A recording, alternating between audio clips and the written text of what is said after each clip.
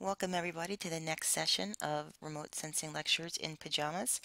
This time we're finally moving on to actual processing. We're pretty much done with all of our pre-processing now, and hopefully we have imagery that's all corrected and enhanced and geo-registered and ready to go. And really I think the most common actual processing technique done with remote sensing imagery is classification. And the goal is just to be able to categorize the pixels that we have into themes that somehow are based on their spectral information or their spatial patterns.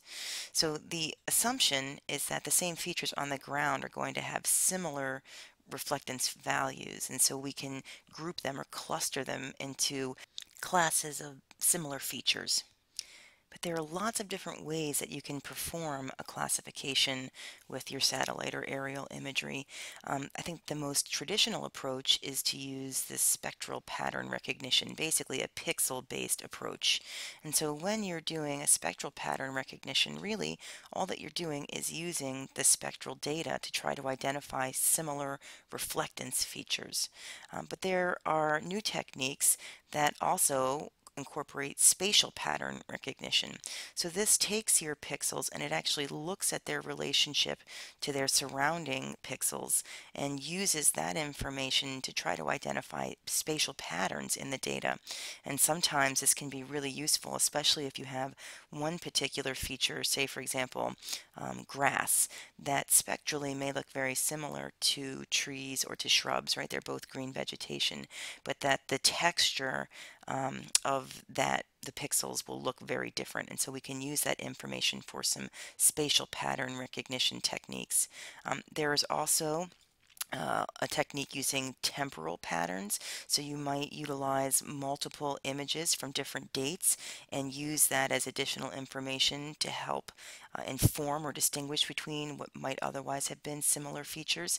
And a good example of that would be trying to distinguish different tree species. So we know that different species will leaf out or will start to change colors in the fall with different timing. And so if we were looking just at a growing season image, it might be very hard to distinguish, say for example, a sugar maple from a beech. But if we can include a fall image, we can start to really pick those apart by having those temporal patterns included in the classification. Really the best though are these hybrid classifiers, which utilize all of these approaches in conjunction. They're all done in tandem. And these really are what are providing the most accurate classifications out there.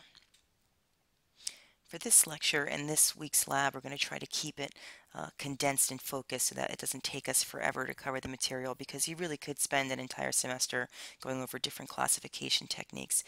So we're going to focus on those pixel-based classifications right now.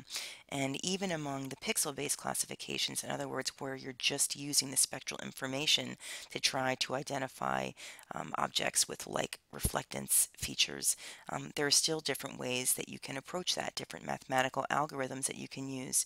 And we'll try each of these. There's an unsupervised approach, which very simply just means that you let the computer itself run its own algorithms and identify what it thinks are the unique spectral classes, right? So this is again based purely on the spectra and the statistics within each of your bands. And then after that's done, you as the analyst have to go back in and figure out what each of those computer identified classes actually are. So that was the unsupervised. The supervised classification means that you know on the ground where specific features are that interest you. And so you can actually train the software to look specifically for those reflectance signatures. In other words, you're training the software to look for a very particular reflectance feature. So this is supervised, meaning that you are providing initial information to train the algorithms, which are then used to classify the rest of the hybrid approach really uses both of these unsupervised and supervised algorithms, and it doesn't do them simultaneously. Typically what you will do is run one of them first. So for example, I might run an unsupervised classification, and then I might go into the classes that are chosen and use a supervised classification to refine those object assignments within each of those classes, or to figure out if I should lump different classes together. So again, it's not that they're literally used simultaneously, it's just that you would run one first and then the other to refine it. And these are especially valuable when you do have a lot of variability, reflectance variability within your image. Let's break these different algorithms down a little bit more so that you understand what they're doing.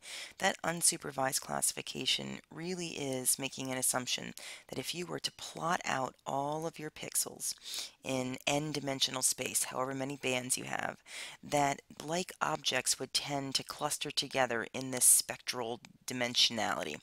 And so you could very easily distinguish one type of surface feature from another one.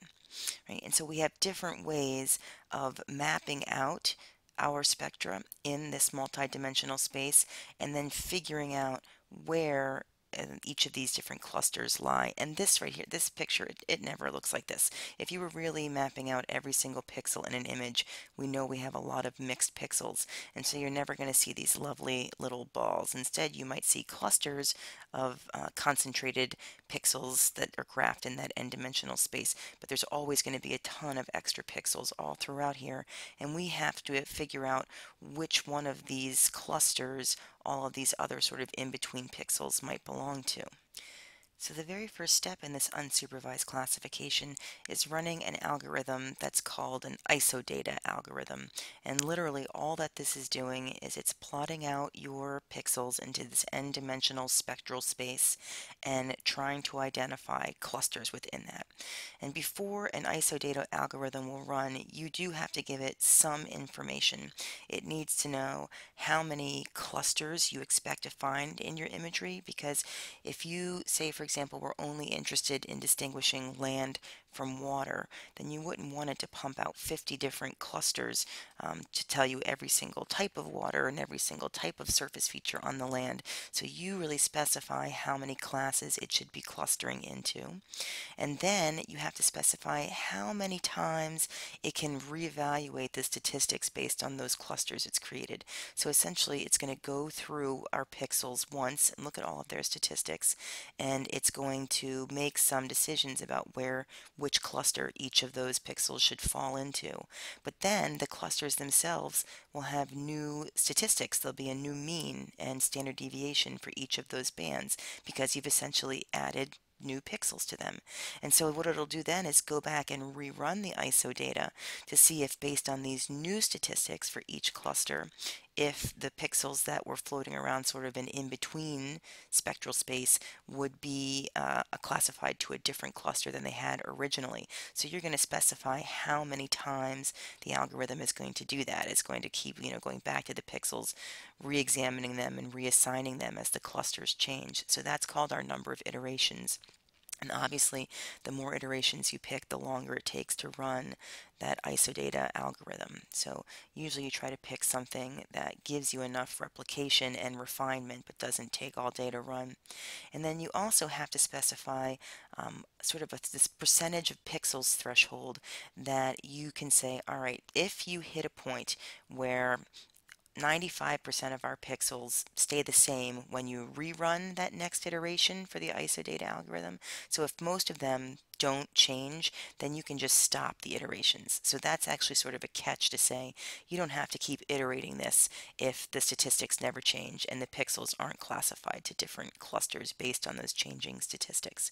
So with these three pieces of information, what the software does is it starts with your very first pixel, that upper left XY pixel in your image, and it uses that as your first class, and essentially then moves to the next pixel and looks at its values, and based on some thresholds, spectral distance thresholds, it decides whether or not the second pixel is similar to the first and therefore should be grouped with the first cluster, or whether it's distinct enough that it should be considered a second cluster. And then it goes on to the third pixel and does the same thing. And so essentially what it's doing as it's moving through this image pixel by pixel is it's looking at each new pixel value and it's comparing comparing it to the mean cluster value for the different objects it's identified, for the different clusters it's identified, and deciding whether this new pixel that it's on is spectrally similar to that cluster or spectrally similar to maybe a different cluster, or if it's unique enough that it should be called its own new cluster. And each time a new pixel is added to a given cluster, the statistics for that cluster are updated. So as the algorithm is moving through the image, the clusters are constantly changing in terms of what their mean values are for each band and the standard deviation for each band. This is why you have to run multiple iterations of this isodata algorithm, because the first time through, those statistics for the various clusters are still being built.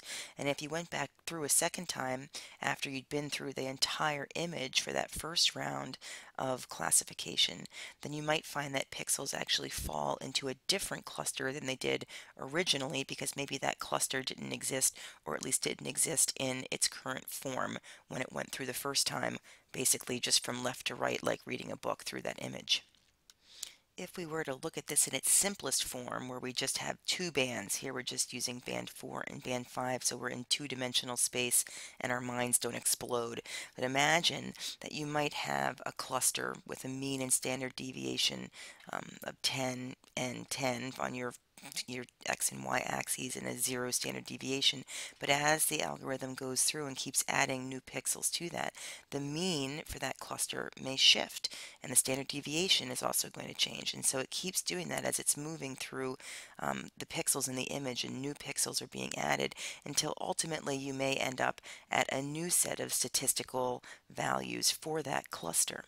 Right? And the idea is that hopefully by the time you've gone through the entire image, you would be closer to the true mean and standard deviation for that cluster, which is related to some group of similar objects that have similar reflectance features. Another way to visualize this is to actually imagine that every single pixel in your image were plotted out in this two-dimensional space. So what's in blue here represents essentially a histogram of band values for each of the pixels in our entire image. So this is sort of like a distribution, a probability density distribution for all of our pixels. And in this simplified version, we're asking the isodata algorithm to give us 5 classes, 1, 2, 3, 4, 5. So take all of these pixels and somehow group them into 5 distinct classes or surface objects. And so the first time through, it may end up with these means and standard deviations. So the ellipsoids are showing us this plus or minus 2 standard deviations. And it does break apart the histogram quite nicely, but you can see that we're missing lots of pixels. So there would be a lot of what we call unclassified pixels based on just this first iteration. And so it needs to be refined to really represent the distribution of what reflectance would look like for this object represented by this cluster. And so on the second iteration, it can refine that a bit. The mean might shift a little bit, and the standard deviation can also shift to try to better approximate truly how those different objects are distributed across the full histogram. And as you go through these iterations time and time again, you're essentially refining the area that these clusters occupy. Once all of these clusters are established and they have some solid statistics to start with, this is when the isodata algorithm starts to repeat itself and run through these iterations to see if those refinements could improve your representation of all of the pixels in the image. And that's where this percent unchanged comes in, and where we use that as one of our thresholds, because if you get to a point where within your iterations you stop seeing reassignments of pixels, then it probably means that you have pretty representative statistics for each of those clusters. Right? So based on a certain number of classes, we want to know how many of our pixels change cluster when we either split or merge those clusters or reassign pixels to those clusters. The algorithm will keep running until one or both of our thresholds were met. It was either a maximum number of iterations, which here I'm going to guess might have been probably 20, because it certainly went beyond 10 iterations. And then also the other threshold that could be met is the percent of pixels that remain unchanged when you ran through that next iteration. So here it must have been set at 98% as a threshold to stop running the iterations. What you end up with that comes out of this ISO data algorithm is a one-band thematic image. So when we say thematic, we're talking about each pixel now having a class value instead of having a continuous number value associated with it. So you could never have output from an unsupervised classification that had a pixel value of 1.2745 or 0.872. That's a continuous variable. These are just straight classes, so they can have a value of class 1, 2, 3, 4, 5. That's it, just integers. And this is only one band, and it usually is spit out in a grayscale. So the brighter colors would represent some surface feature that we don't know yet. Remember, this is unsupervised, so it's not necessarily true that whatever comes out as the bright in our grayscale was also bright within the image. We have to go in and figure out what each of these different shades of gray are telling us. And we do this within the classification tools in our software packages, where we basically explore around the image, this new thematic ISO data output image, and compare it visually to the original image and use our human brain and our analyst skills to interpret what it is. And then we can actually assign what was called just a 1 in the pixel value. We can assign it to a very specific object, a feature type. And we do this within the raster attributes editor. So again, you'll see this in lab. Don't worry too much now. But what I do want you to see is that what ends up happening often is you see a lot of spectral variability even within what you as an analyst would have called one type of surface feature. And so as an example here, you can see that there are actually there were 4 different output thematic values or clusters that were really forest, just different types of forest, but they were grouped as 4 distinct clusters within that initial isodata algorithm. So we can go in and by exploring what each of these different colors or these different thematic values were, we can assign them all to the same true class, which was forest. And ag was similar here. There were actually 3 different output isodata clusters that in truth were all agriculture, but they were slightly spectrally distinct. For our purposes, we just wanted to identify ag versus forest versus urban versus water, so we have to actually merge those together. In addition to looking at each of those output clusters visually in the thematic image, we can also go into the statistics for each of our clusters and examine whether or not they really do seem to be spectrally distinct. And there are a couple of different tools that we can use to do that. We can just look right at the base statistics for each of our clusters, that mean and particularly the standard deviation. We would expect the means to differ, but the standard deviation is telling you how much variability in pixels your cluster is representing, and we know that surface objects, even when they're the same thing, can be very different. There's a lot of variability in spectral reflectance.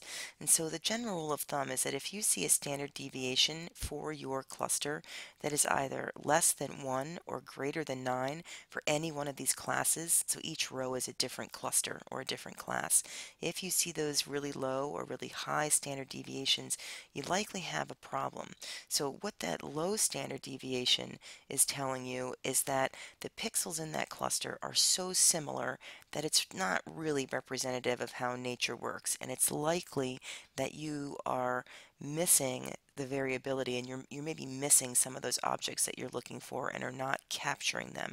If you see variability that's really high, that indicates that you probably have more than one object or feature type within that cluster, and so you probably should go in and think about trying to split that apart and break that one cluster into multiple clusters that are more similar to each other.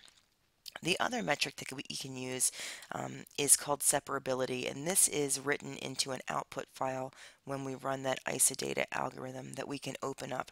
And it's actually a special mathematical analysis that tries to quantify how spectrally separate or unique each of your different classes are. So all of your output classes are listed here, and you can actually come into this table and look and see each class compared to each other class. So this very first position in the array of data values is comparing cluster 1 to cluster 2, and it calculates how separable those two clusters are for each other. So you would actually examine every single cluster compared to every other cluster, and you would like for this separability value to be at least 1600 for each of those possible pairs of clusters. Where you have values, separability values less than 1600, that is where you would likely want to go in and try to refine your classification, or perhaps go in and merge different clusters. So in other words, if they're not truly very separable, maybe they are the same surface feature, and you should group those two clusters together. The concept of looking to maybe merge pairs that are less than a 1600 separability value is pretty straightforward, but reading the output is not that easy. So here's an example. We're going to zoom in a little bit.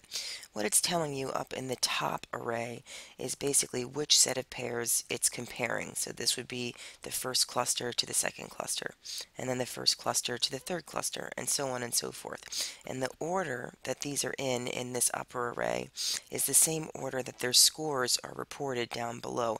I know this is kind of counterintuitive. I'm not sure why they couldn't have just two columns with the pair and the score, but anyway, they don't. So let's figure out how to read this. If I'm looking down here through my separability scores and I see scores that are below 1600, my 1600 threshold, so I know that if this is the, let's see, 1, 2, 3, the fourth column over, and 1, 2, 3, 4, 5, and the sixth pair down, the sixth row down, that means I would go over 4 columns up above, 1, 2, 3, 4, and 6 down, 1, 2, 3, 4, 5, 6. So this low separability is for pair 5 to 6. So that tells me that I might want to go back in and look and see what 5 and 6 are classified as in the actual image, and see if they should be merged into the same group.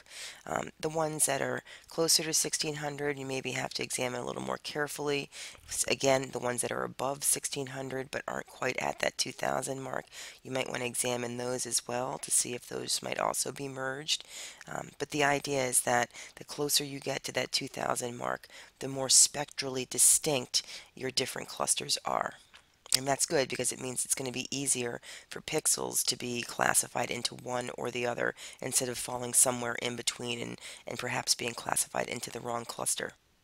So now you've run your isodata unsupervised algorithm to identify statistical clusters of similar reflectance values, and then you've gone in and you've looked at that grayscale thematic image to see if different clusters look like they're the same surface feature, or whether or not you have confusion among surface features within one cluster. You've looked at your basic statistics for each cluster and examined that standard deviation to see if you have clusters that are either too homogeneous or too variable based on that standard deviation. And you've gone in and you've looked at your best minimum separability with those separability values. And so based on that, you now have options. You can, keep a little notebook and keep track of the clusters that you're happy with and the ones that you need to examine more closely. And then what you have are basically two options for these existing clusters. You can either go in and merge those clusters. So if I find two different clusters that are spectrally similar and in fact are the same broad category of surface feature, I can go in and merge those two classes so that their statistics now become combined. So when I run this sort of final algorithm, those two classes will just be assigned to the same final class. And we do this through recoding. The other option is to do what we call cluster busting, which sounds a lot more fun. With cluster busting, we basically isolate all of the pixels in our image that belong just to that one cluster, and we rerun the unsupervised classification, but only on those pixels that are in that one cluster.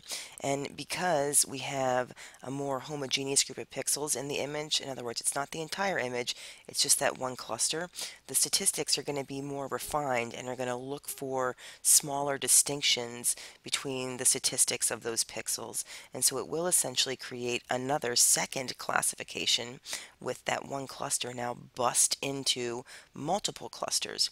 And then we can go in and examine those and decide which of those should go back into the original classification. So in this way, just to give you an idea of this whole process, an unsupervised classification is actually a whole series of different activities. We start with just running that isodata algorithm, and even the isodata algorithm itself is iterative, right? Remember we set thresholds for how many iterations should be run within that one algorithm. So it's looking at pixels, it's assigning them to clusters, examining their statistics, and then updating the statistics as new pixels are added. It goes back within itself, all within the same activity, running the isodata, and it reassigns pixels to clusters based on the new statistics, and then it goes through the whole image and does it again until it reaches its maximum number of iterations, or the convergence threshold that you set for the number of pixels that should change or remain in the same cluster. So that's just one step. Once we've done that iterative isodata algorithm, we go in and we evaluate the statistics associated with those clusters to make sure that when it goes through the rest of the image to assign those final classifications, that those clusters really are distinct, not too variable, not too homogeneous, and that they represent real surface features that we're looking for in our image. And based on these statistics, we might decide to go back and rerun the isodata either to merge clusters or to bust apart existing clusters. But then once we get to a point where we're happy with the cluster separability within our isodata algorithm, we then have to make sure that each of those clusters is assigned to the proper cover type, right? The right surface feature, because remember, when isodata algorithm spits out this classification, this thematic map, we have no idea what class 1 is or class 2. So this is our opportunity to go in and examine that thematic layer against the original image and identify and label what each of those different clusters actually are. And this is a second opportunity for us to merge clusters together if we find that they're really representing the same broad category of surface feature that we were trying to differentiate within for our objectives. Now, a lot of people stop at this point. They have a beautiful thematic map. It looks very interesting, lots of different colors. You can assign colors to the different surface features. You're going to see some nice variability in there. And this is, if there's one thing I want you to take away from this class, it's that just creating a pretty output image is not the goal. No classification is complete until you have actually evaluated that classification by performing an accuracy assessment. And we'll talk about how to evaluate the accuracy of a classification in our next week's lab. It's important enough that we're going to spend some more time on it. So my joke, the way I like to think about it, is if you see an image, a classification, or any kind of biophysical modeling or representation of what's happening, processes on the ground, and it doesn't include some accuracy assessment, it really is no better than a pretty picture. It's eye candy. It's kind of like geo porn. So don't ever let yourself be sucked into that of, oh, I've made a pretty map, I'm done. You always have to include an accuracy assessment to go along with that. And this should be the final step in any classification. I know that sounds complicated, but really the unsupervised classification is one of the quickest and easiest ways to get a meaningful classification out of your initial raster image. It's objective, right? I mean, it's just running this based on statistics, so there's no analyst bias in the process. It does run pretty easily and quickly on our computers. It's not necessarily a super complicated algorithm. It doesn't need a whole lot of input from you to initiate. It gives you a pretty good idea of how much spectral variability you have within your entire image as well. So in addition to actually doing the classification, it tells you how much variability you might have within your surface features that you're trying to identify. And that's not something you may have known inherently. So for example, forests in our region may be in Vermont may be slightly less variable than forests in, say, Pennsylvania, just because we tend to have more homogeneous stands, a higher concentration, for example, of sugar maple, whereas perhaps they have more oak hickory forests with a spattering of tulip poplar. So it really is kind of useful to learn more about the area, the location that you're in. The problem is it may be identifying surface features that you're not interested in, so you're going to have to take time figuring out how to merge those. It may not pick up on very unique surface features that you're looking for. So in other words, if they're not a really common object, and so there aren't a lot of pixels to be clustered, they may end up just being lumped into another one of the clusters. So there are pros and cons to running an unsupervised classification, but it certainly is a very common approach to a first pass of classification at the least. And then if the analyst feels that it could be improved, they might take a hybrid approach and then go in and run a supervised classification on some of these clusters to improve them. And we will move into that for our next video. So stay tuned.